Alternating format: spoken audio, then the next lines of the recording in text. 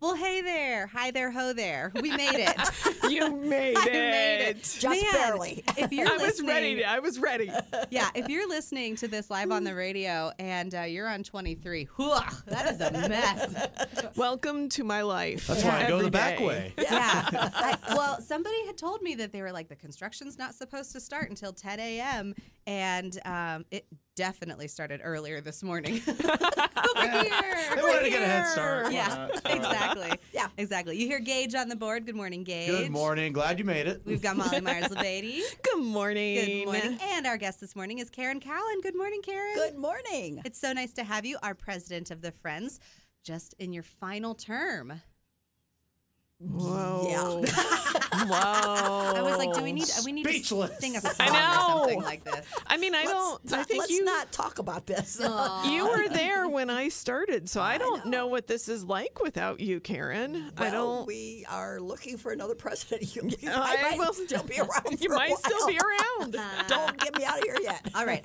We won't push you out the door yet. But we will talk about some things happening with the Friends of the Library, the second half of the show. We'll talk about some things coming up, some things that just happened, and we'll see what's coming up in the future. So let's talk about something that we've read lately. I love doing this part. I love doing this part, It's so much fun. What? Have you read something, Molly? I have. Actually, I've been reading a lot of short things. Nice. So I literally am going through my audio list and looking to see what's the shortest amount of time because I am so far behind on my Goodreads challenge. Yeah. So those of you who do the Goodreads challenge, you know what I'm talking about. If you don't, you pick a number of books that you're reading for the year, and then that's what you're trying to accomplish. And I picked 100 because I'm an idiot. That's a lot. It's a lot. So then you start looking for your 2-3 hour audio books that you can listen to on your way to work. Right. So I found one that was actually the exact book I needed in my life right now. I read a book called Bad Vibes Only and Other Things I Bring to the Table by an author named Nora McInerny. Nice. And it's short little memoirs all blended in. She's definitely probably a little bit older than I am, so she's got a lot of those 80s and 90s memories. And what I love about her is she's so raw about imperfection. She's really raw about her emotions. And it's funny because we all live these hard lives, right? And she's talking about like all the bad vibes that come through and just sort of going with it. Like it's a happy book called Bad Vibes Only. It's a happy book. She's written quite a few other things, but this is really also on I love how it's written here in this description. She turns her eye on our aggressively, oppressively optimistic culture, our obsession with self-improvement, and what it really means to live authentically in the online age. I love what she has to say about dieting. I think she and I have been on the same dieting journey from, for those of you who remember the 80s and 90s and the Slim Fast. Yeah. Oh my gosh, that whole diet journey she gets into, Weight Watchers and all the things that are out there. And if you're young enough, the magazines, the Teen Vogues. And talks about all that too, the images and all of these things, the chaos that we've lived in, what it used to mean to be a kid, an unplugged kid, the amazing, adventures of being just outside, that drinking out of the water hose, that feral childhood that I feel like we had in the 80s and the 90s. I remember Mom just being like... Karen's like, I don't know about feral. Mom was like, go outside and I don't want to see you back in this house all day. Like if you needed water or something, she didn't let us... Of course, we did really drink out of the, hose, especially if the sprinklers had been running. We did but I lived in this back alley with nobody watching me for except for my sisters, which that was just a bad idea, for most of my childhood. And I remember my childhood so fondly. But we were not allowed to come in until the streetlights went on. So everybody talks about it's not come back when the streetlights. Don't come back until you see the streetlights. So, but I make it sound my mom loved being a mom. We had wonderful times together, but she really did like the dirty, loud children, climb trees, and went in playhouses and taught kittens to swim in the river. And this book I don't know about that one. Well, I don't know about that. Yeah, Really didn't work kittens out well. could swim. Oh. Just for the record, and if you live on the Ohio River and you're a kitten, it seemed only practical to my kid brain that you needed to learn to swim when you were little, or you could get in trouble if there was a flood. So we taught kittens to swim. We'd go out on a dock, and we'd put the kittens in and then swim down, and we'd pick it back up. We'd make sure it didn't drown. We walked right with it.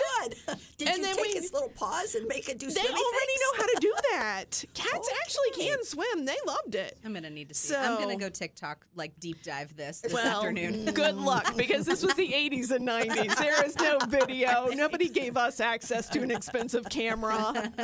So this is all between my sisters, myself, and some of those neighborhood kids I won't even name.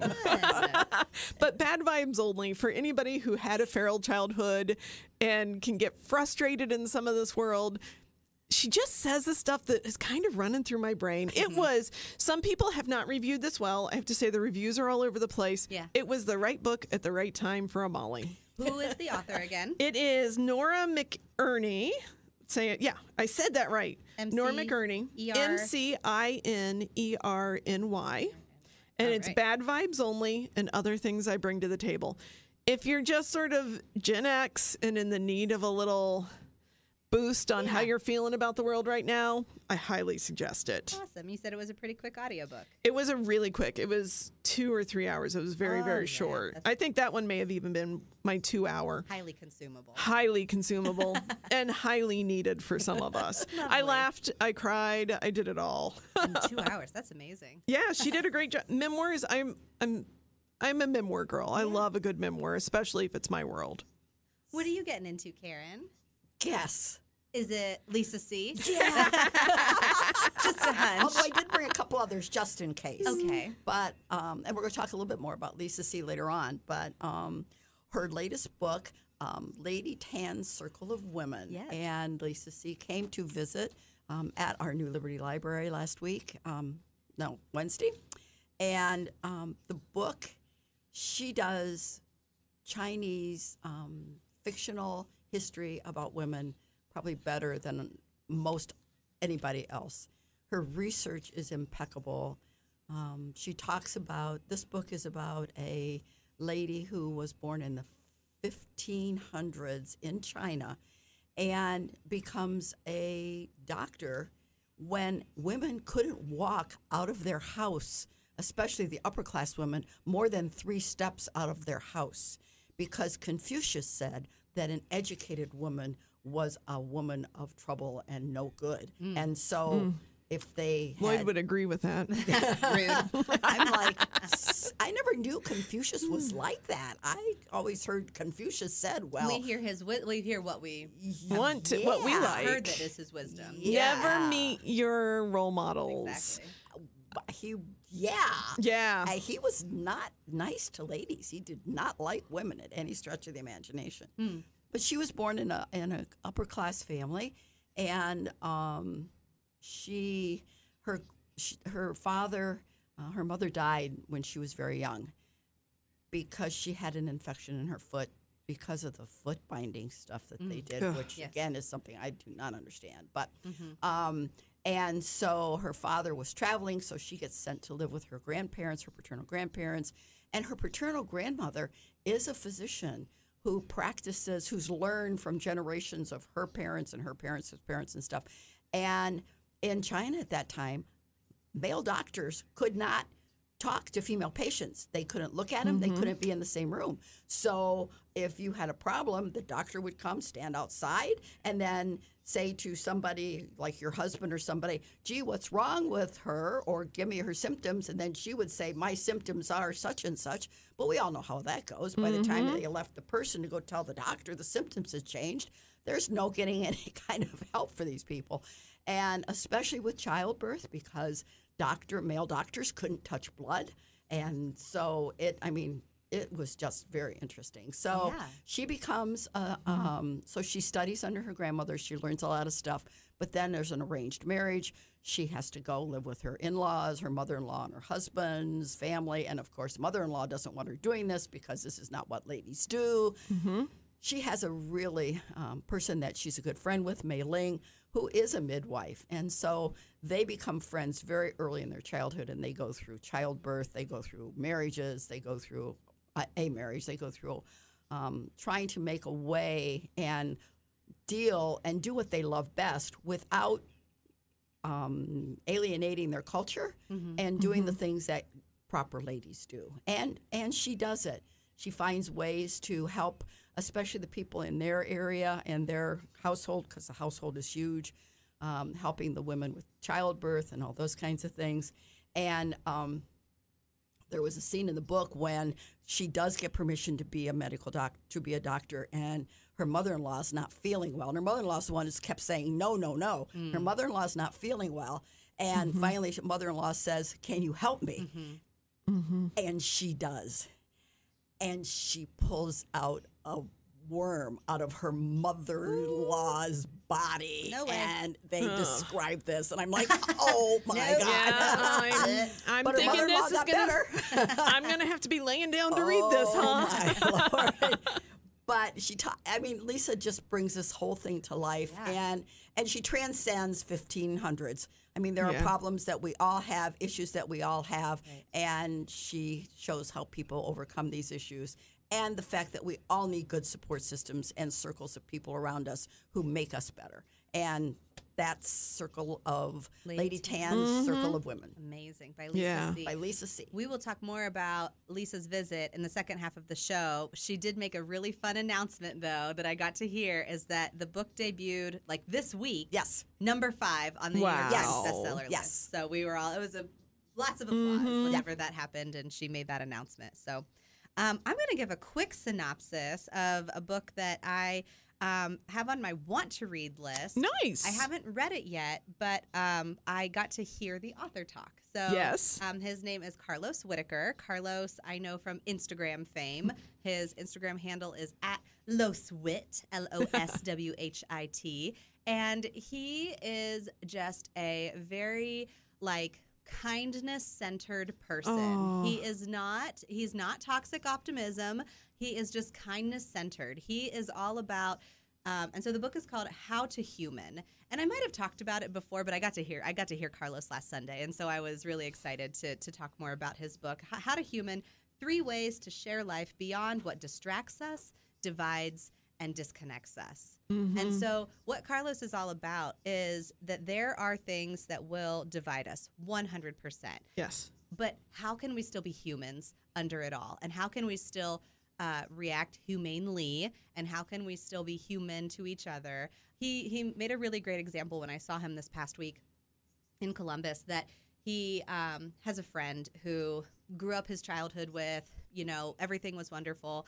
As adults, and as tensions bubbled to the surface in the past 4 years, he realized that he and this friend actually don't see eye to eye on a lot of similar topics. And he saw their friendship drifting apart because of that. And that hurt him because he didn't want that to be the reason that their friendship drifted apart. And so what he did was, when he saw it drifting apart, he was like, the friendship is worth salvaging. I want to still be human to this person and ignore the things that divide us and unite over the things that bring us together.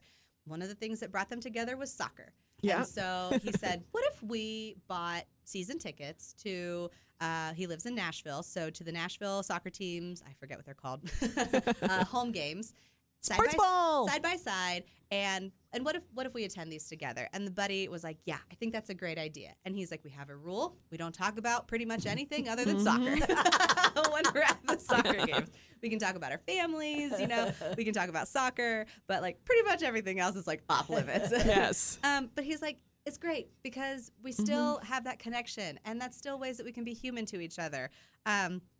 Carlos's background is faith-based, so if you're Christian, this might be something that's up your alley. But one of the things that he talks about is that he also has people who have no faith, and they still like his writing. And he said that he did a poll of his Instagram account one time, and I could look up how many followers he has, but it's in the hundreds of thousands.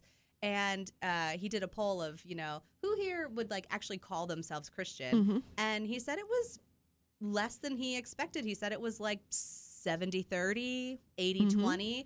70% of people who did call themselves Christian, but he was like, actually, I thought it might have been higher. And so he's like, I'm really happy to see those 30 and 20% of people who are just here because I deliver a positive message and I deliver how we can be human to each other. And so Carlos Whittaker, How to Human. If you've also heard me talk about my favorite Instagram personality, America's government teacher, Sharon McMahon, she writes the foreword to it. If you listen to the audiobook, she narrates her foreword as well. So it is available now. You can get it anywhere that you read books. Excellent. So with that, we will hop to our break. And on the second half of the show, we will be with Karen Cowan, Friends of the Library president, and we'll be talking about some things coming up. Stay tuned. Welcome back. No weather this time. The weather is weather, and it's going to be great. Hey, my family back in the New Philadelphia area got hail, like golf ball hail last night. Dents all over the cars. Wow. I hope my family's doing well. Yeah. Well, I suspect that Northern Ohio got that mega tornado. Yeah. There in Norwalk. The weather is weather. Weather indeed. is really weather. My weather radios were having a blast last night. I saw one strike of lightning at about maybe like 10:30, and I opened up my weather app, and it said that the storm would be done in 5 minutes, and it was. And I was like, okay, well, that's that. Yeah. I was looking at the warnings, and I was like, it's everybody around us, but it's just skipping Worthington. Yeah. So I even caught a lightning strike on my bird cam too last night. Did you? Yeah. Your bird cam is the best. Yeah. Okay. I got to do another plug. Is it my967.net? That's right. Go to Gage's tab, and you can see his live feed of his bird cam. Nice That's plug. They're so cool. Wildlife. The my967.net. Yard. Yeah, absolutely. Critters. I love critters. Me too. Yes. Well, I hope everyone has a wonderful weekend. There's so much happening tonight in Delaware, and tomorrow is the St. Mary's Festival. Do you know it's tonight? Do you know it's tonight? Is it Reaganomics? No. Do you know it's well, maybe, but Okay. no. Do you know it's tonight? What's tonight? It's the new season of Outlander. Oh, you've been waiting. I have been waiting a really long time. Actually, it may be on now for those of you who don't have to go to work on Outlander opening night. Brian, take note. This is unacceptable. Yes, it should be a holiday. Speaking of holidays, We've got one coming up on Monday, don't we? we sure do. This is the first year after the Yes. government declared Juneteenth as a federal holiday. Our board of directors board of trustees went ahead and said we'll go ahead and add that to our holiday Yes. schedule as well. So all library branches will be closed on Monday, June 19th. You know, and I know some people are still learning what Juneteenth is. I was really lucky. When I was in college, I did an internship at the Indianapolis Children's Museum, and they used to throw this huge Juneteenth celebration. And the story of Juneteenth is once the Civil War was We also have Karen Cowan in Yes, the in the yes. I was going to say in the theater, in the studio with us today. Welcome. Lots of wonderful things coming up. Most excitingly of the things coming up, June 24th is our very first something.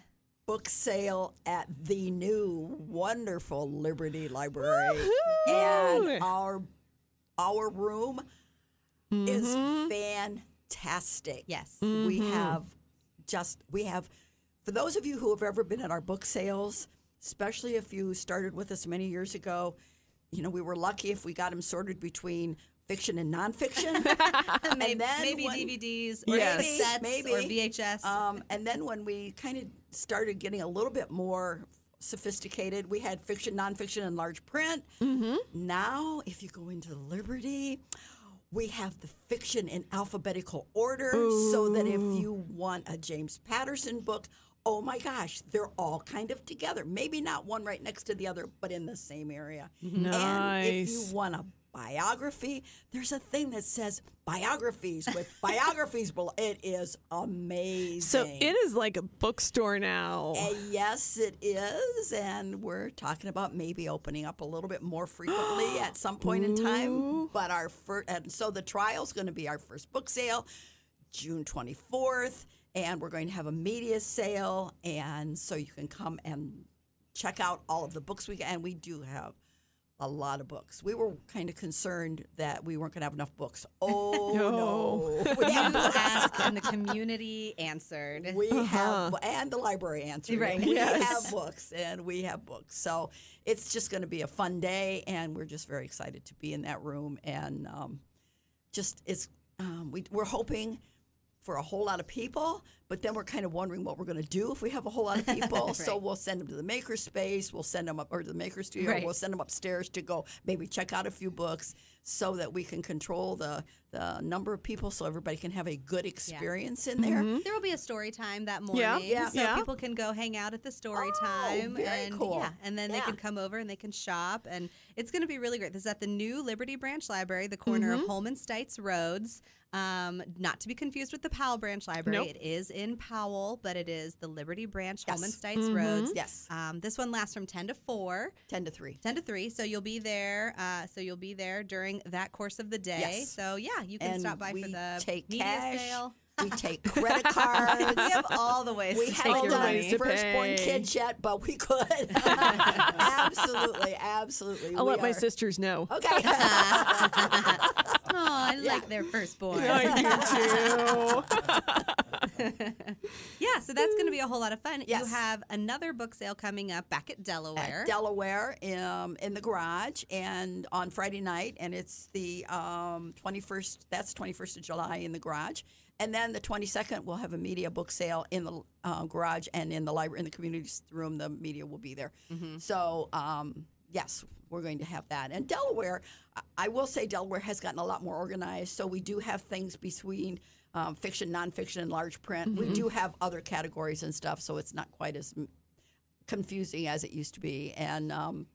And the last time we had a book sale in Delaware, we had so many people in there. We did have to limit the number of people going in there because it was absolutely so crowded. Friday Yeah. night. So, and I will say we have the best prices in the area. How much does it cost to Yes. get a book? Or how do I get a book? What do I buy at the book sale? You can buy a book. You can buy a lot of books. The way we sell most of them is through our buy a bag and fill the bag. And if you if you're not a member of the Friends of the Library, and being a member of the Friends is different than having a library card, we charge a little bit of money, like $20, $25 for a year. Anyway, you get a bag, you fill that bag, and your first bag is $25. And then when you come back, the next bag, no, it's $15. I forget the price. I'm sorry. Anyway, you buy it. You buy it by the bag, and then you come back and you fill that bag up, and it's like $5 less. I think it's $15 for. We're looking it up anyway. I feel like 15 and 10. That 15 sounds, and that 10 sounds or right in 20 my and brain. 15 because Yeah. I think we just raised the prices.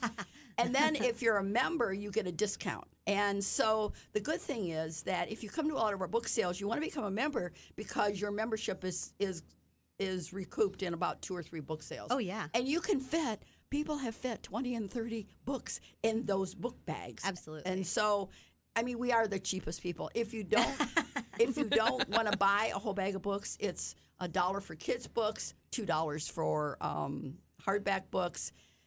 I mean, seriously. And we get bestsellers. People will go to Barnes & Noble or one of the bookstores, buy a bestseller, read it, and bring it to us. And so you're going to get things off the bestseller list that you're going to spend $20 or $30 for at a bookstore. Absolutely. You can get it from us for $2. $2. I don't know where the time has went, Gage. Did you do some sort of time travel magic on us this morning? You know, I have magic. You do have magic. It is 9:30. How? That's what I said. I'm still looking up the prices for bags. It is 9:30. We are at our time. We need to be respectful to our friends Yes. at the Yes. City of Delaware. Karen, we love you so much. If you want to learn anything about the library, about the Friends of the Delaware County District Library, www.delawarelibraryfriends.org. Go on our new website. It's got all our info. it's really wonderful. If you want to see what's happening at the library, the only thing that I need to tell you about is tomorrow we have the medieval fair at the Ostrander Ooh, branch. I will be there, full regalia. Other than that, it'll be rather quiet, but DelawareLibrary.org, DelawareLibraryFriends.org, and that's our time. Thank you, Gage. Thank you, Karen. Thank you. Thank you, Molly. Thank you, Nicole. We'll see you in the stacks. All of a sudden,